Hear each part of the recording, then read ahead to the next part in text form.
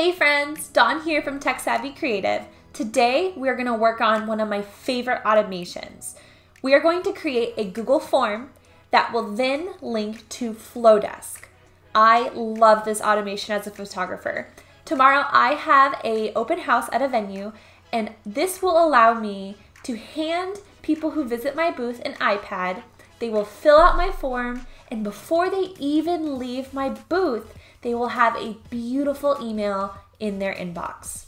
Now, if you're not familiar with Fldoesk, Fldoesk is an online marketing tool that is beautiful. If you've ever wanted to create beautiful, stunning email marketing, this is the tool that you need. I have a link down below. Check it out. You'll get 50% off of Fldoesk for the year. Okay, let's dive in. The three tools we're going to be using today are Google Forms, Zapier, and Fldoesk. So let's get started with our Google form. So to get started, we're going to create a brand new form in Google Forms. I'm going to be at an open house this week at the Dominion Country Club. So I need to have a form that takes the information from the people that visit my booth. So all I need are things like first name, last name, their email address, when is their wedding, and where they're getting married. Nice and short. I don't want it to be too long, so it's kind of a pain to fill out. Keep it short and sweet. Your clients will be very happy about that. Okay, so here I am. I'm in Google Forms, and I'm going to add a new blank form. I'm going to go ahead and name it Dominion Open House, and then I'm going to add the questions that I want on the form.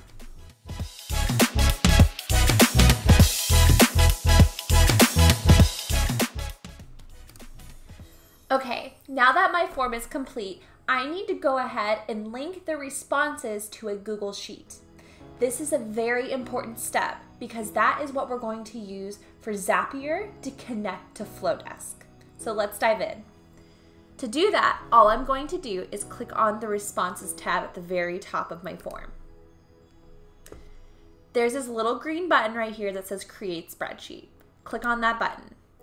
It's going to ask you what you want to name your spreadsheet, and I just leave it at the default, Dominion Open House Responses, and then I'll click Create.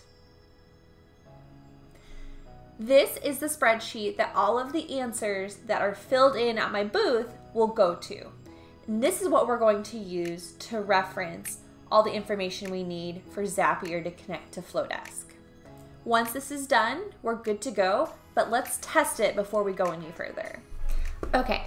So I'm going to dive in here, go back to my form, and then I'm going to click on Send. There's a link button right there at the top, and I'm going to copy by clicking Command-C on my keyboard and then pasting it into a new window. This is going to bring up my form, so let's test it out. Dawn Richardson. Okay, I'm going to say testing at me.com, my wedding date. We'll just use a random date, and Dominion. Okay, let's test it out. I'm going to go back to that spreadsheet, and it fills in just like that.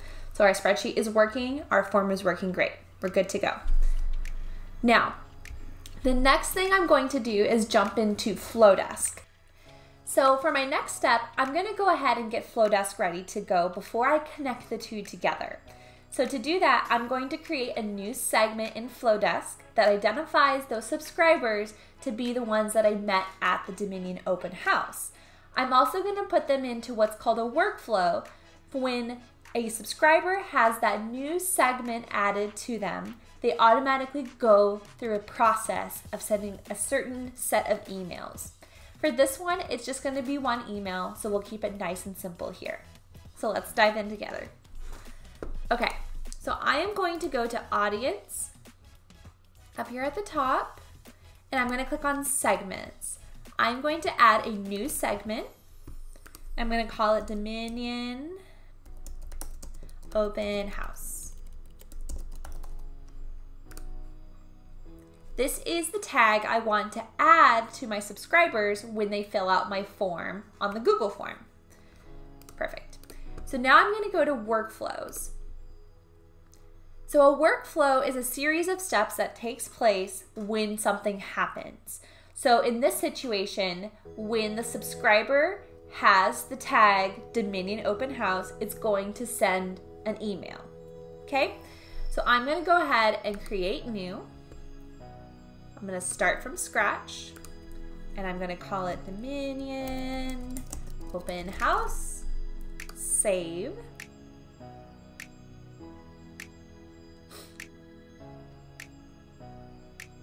So I'm going to add what's called a trigger. And I click on that. Begin this workflow when a subscriber is added to a segment. And then I'm going to add the segment Dominion Open House. That's when this whole thing takes off. Then when that happens, I want to send an email. So I already have this email created, so I'm going to duplicate it from an existing email and make some small changes. If you haven't created a new email for this, you're gonna go ahead and click the Create New Email button. So I'm going to duplicate an existing email. I'm going to use a copy from an open house that I had a couple weeks ago. And then I'm gonna click on the Edit button to make sure everything's ready to go. Okay, picture of my face. I wanna say thank you for stopping by my booth at the Dominion Open House. I love open houses for so many reasons, mostly because I get a chance to meet you in person. See if we click. And then they have a show special. So the show special was they get an album if they book by a certain date. So making sure this looks good to go. Links are all the same. Okay, so I'm gonna go ahead and click finish up here in the top corner. Okay. Chance to meet at the Dominion Open House. Oops.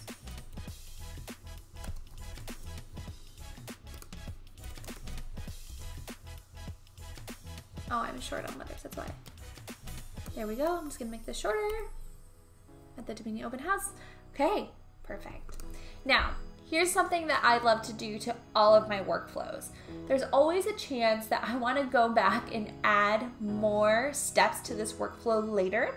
But if they have been through the workflow and they've completed it, you can't send those completed members through that workflow again. So what I do is I always go here and I add a time delay and I say wait 100 days. I know that's like a really long time, but if I decide that I want to send follow-up emails or maybe some other emails about another open house coming up, I want to be able to add it to this workflow within that 100 days. That also helps me if I'm running behind and I need to do this quickly. It keeps me aligned, ready to go, and I can just come back later when I'm ready to update that. Okay, I'm gonna go ahead and click on publish. Oh. Delay, and then I'm gonna add an action. I forgot to end this. So, choose an action. Yes. Okay. Add a segment, and then I call it completed open house. Okay. Publish. All right, there we go. Perfect. Good to go there. So now we're gonna dive into Zapier. Zapier is where the real magic happens. With Zapier, you're able to connect two tools together. So we're going to be connecting the Google Sheet that we created from our form to FloDesk. Okay, so if you haven't created a Zapier account yet, you'll wanna go ahead and do that. The great thing about Zapier is you get a lot of Zaps for free on their free account. So you might not need a paid account right away. So once I'm here, I'm gonna go ahead and click on the big orange button that says Make a Zap. I am going to connect Google Sheets, so I'm gonna add that right there. The trigger event is a new spreadsheet row is added. So remember, when somebody fills out my form, it adds them to my spreadsheet. That's exactly when I want this zap to take place.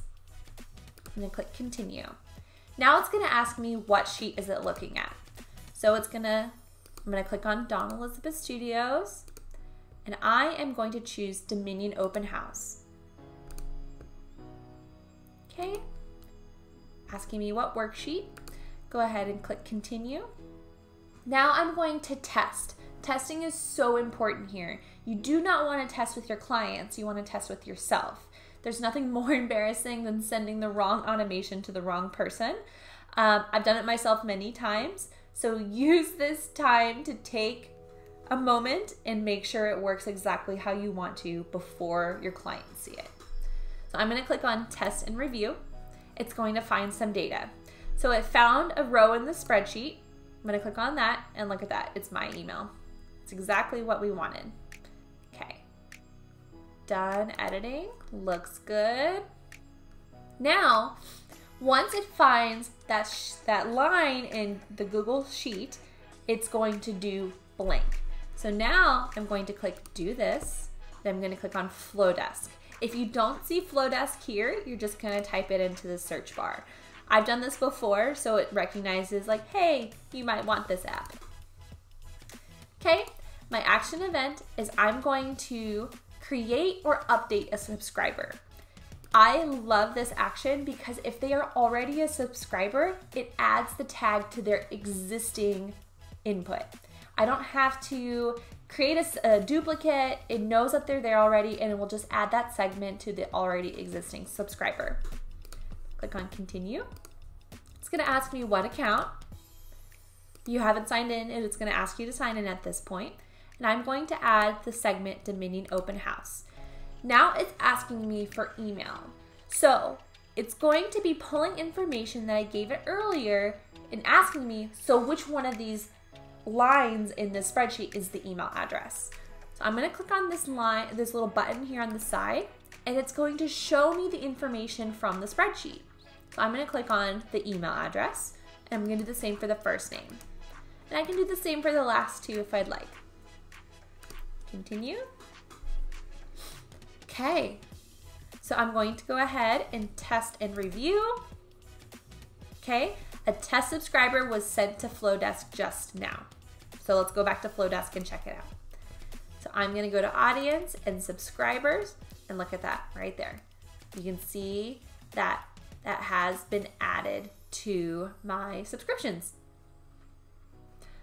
Okay, so now I'm going to click done editing, and I'm going to turn on my Zap. Remember, test, test, test. Not only will it be good for you in building your confidence around the automation that you just created, but it's also going to make sure that this works flawlessly for your clients and anybody you interact with. Trust me, it will make you feel so much better when you trust the tools that you're using. So take some time, create some test data, and run through it multiple times. Let's do that together. So let's do this from the very beginning. I'm going to go ahead and fill out my form. Dawn Richardson. And I'm going to use a random email address, but you want it to be something that you do have access to so you can make sure that you got the email. Okay? I'm going to use one of my old throwaway accounts. @me.com 07/10/2021. I'm not sure on my menu yet. Okay, we're gonna go check. There it is, right there. Dawn Richardson, Twilight Fox. Perfect, I'm good to go. Now, for this to take place in Zapier, it does take a couple minutes. So don't freak out if it doesn't work right away. Let's check it out. Although, I don't think it's run quite yet. Not yet. This is one from earlier, so I'm gonna give it a few minutes before I check again.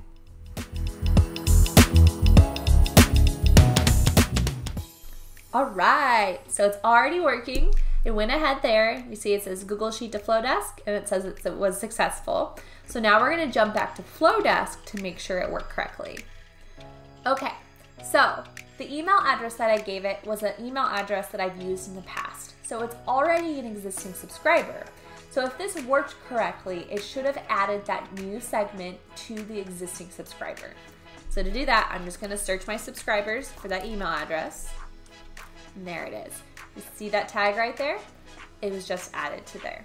Now, if you have a subscriber that's brand new, has not been in your email system before, it would be at the very top of this list. You don't have to go looking for it. So as you test these things, keep that in mind to make sure that you look both on the existing subscriber and the brand new subscriber. So now we want to go check and make sure that the email actually came through. So I'm just going to jump over to my email, and there it is. Right at the top, looks good. Always check your links. Make sure that these work. Perfect, that's 1, that's 2, and then I check this one too, my pricing guide. Yes, there we go. Ta-da, that's it. You're good to go. So now tomorrow at my open house, I'm going to use my iPad. When a potential client does come to my booth, I'm just gonna hand that iPad over so they can fill out that information, and then all of those links and the pricing guide will be sent to them via email. This is such an easy way to get beautiful emails and great information over to these potential clients. And really, the setup doesn't take that long. It is easy, it is automatic, and definitely one of my favorite automations. I'd love to hear what you think. Go ahead and leave a comment down below. And if you like these videos, please subscribe to our channel. Talk to you soon, guys.